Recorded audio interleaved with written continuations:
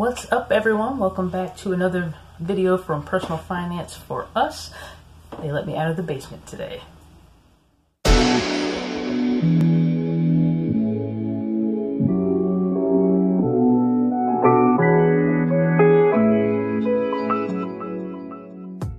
So I just wanted to talk to you guys today about the 5 myths, financial myths, that you have probably believed or said, or things that are well believed within our society. Let's get into it. I can afford it if I can make the payment. This is a huge one. Big rule of thumb: he who negotiates monthly payments loses. Monthly payments are really just a way to try to get you to negotiate with yourself to buy something that maybe is a little bit too expensive and really is out of your budget, or to even get you to buy something that you don't really need. Prime example, car payments. Last time we went and test drove a car, we probably really weren't going to drive it. It was the highest model of my car. I had a Ford Focus ST. I really wanted a Ford Focus RS when it came out. Well, not when it came out, but when it finally came to the United States. So my husband and I went to go test drive one. And before we even met anyone, I said to my husband, I said, I guarantee you they're going to ask us about a monthly payment. Now, at that point, my ST was already paid for. I didn't have a monthly payment, and I was pretty content to keep things that way. But I really wanted to see if the RS was really worth the difference. And maybe there was a slither of me that would have tried to get the car. Maybe a slither. But sure enough, test drive the car. First thing the finance guy wants to know is what kind of payment I'm looking for. And the whole time he's talking, at no point did he ever take any number off the top. He was never interested in dropping down the price tag of the car. He was only willing to stretch me out as far as 84 months. I'm not paying for any car. 84 months, ever. But that would have only gotten me like $100 and $125 above what my previous payment was, which is exactly what he was looking for. He was looking for me to be able to rationalize that, okay, it's only a little bit more than what I was already paying. I'll get the car. Didn't work. You shouldn't pay a house off early. You need the tax write-off. This is a big one. You hear it all the time. I mentioned it in the previous video, but this is just simply an issue of inability to, once again, look at the big picture, much like the first financial myth, inability to look at the complete picture. Let's look at an example. This is Bob. Bob makes $50,000 a year. A quick Google search will tell you that means Bob is in the 22% tax bracket. Now, speaking of tax brackets, let's talk about our friends, the I, the R, and the S. So for those of you that have never done your taxes before, or are scared to death of it, or intimidated by taxes, there's generally 2 roads you go down. There's either the standard deduction or an itemized deduction. So what the standard deduction is the amount of money that the government says, hey, you can subtract this amount from the money you made this year, or last year, I should say, and we will only tax you on the difference. So with Bob, he made $50,000. Let's say the standard deduction was $5,000. This means Bob's taxable income is only $45,000 instead of the full $50,000. Contrast that with the itemized deduction, and that means that that's when you bring the whole big binder of receipts to the CPA, and they go through and see what of those receipts, what those expenses you incurred can actually be used to increase your deduction. So what they'll do is they'll look at what those qualified expenses are versus what is not, add it all up, and if it's higher than the standard deduction, you would use that. So an important thing to keep in mind as we run through this example, leading up to 2017, only 30% of Americans itemized their taxes, while 60% took the standard deduction. Now, the TCJA, if you guys remember, or the Tax Cuts and Jobs Act, that was passed in 2018, and one of the things that did was it nearly doubled the standard deduction. As a result, it's been estimated that for the year 2019, only about 14% of people would have bothered itemizing for 2019. Guess in due time, with everything being pushed back due to Corona, we'll actually see what percentage of people actually did itemize from last year. But that's besides the point. File this into the back of your mind as we work through this exercise.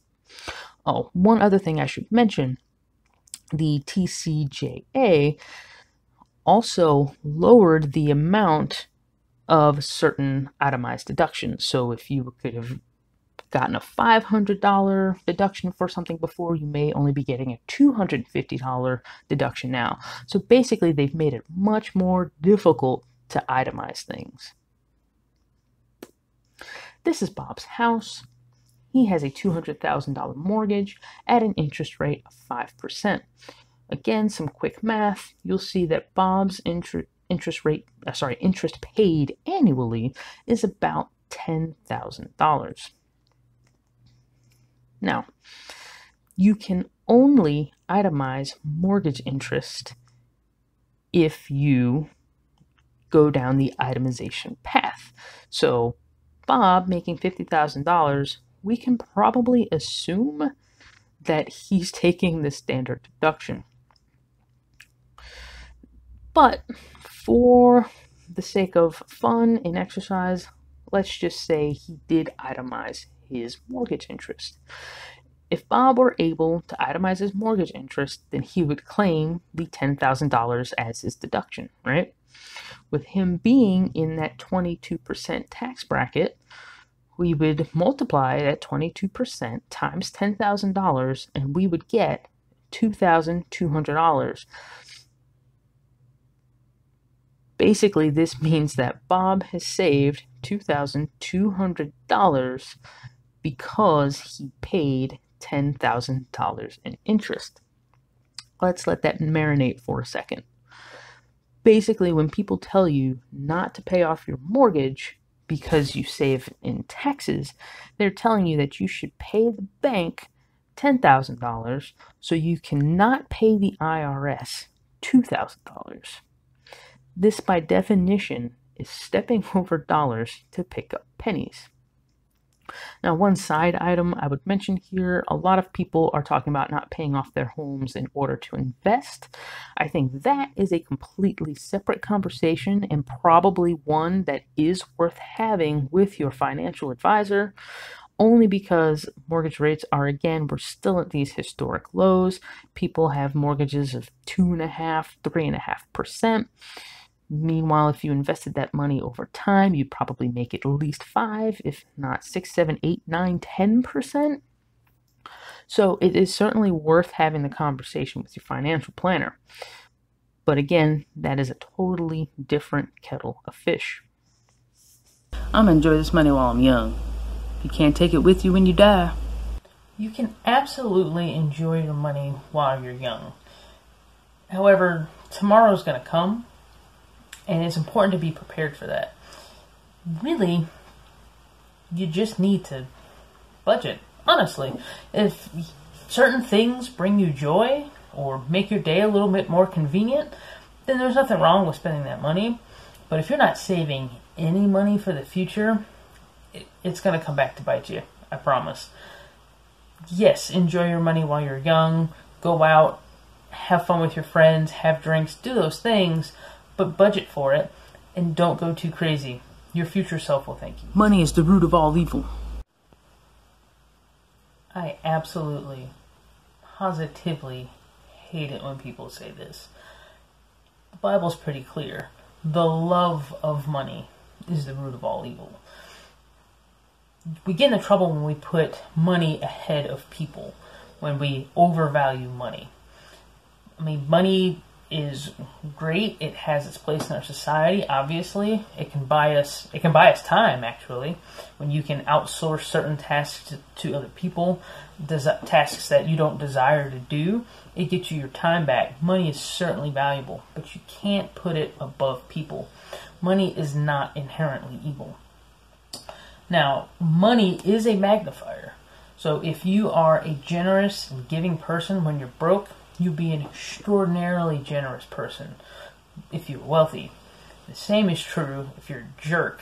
If you're a disgraceful jerk broke, you're going to be a huge disgraceful jerk rich. That's just the truth. Money itself is just money.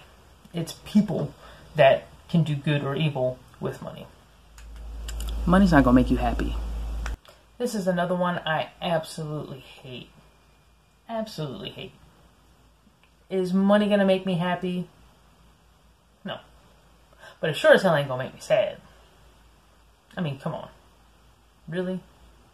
Really? Really? I mean, you need money. You need money to eat. You need money to get around. You need money. Diapers, food, water, shelter, all these things require money.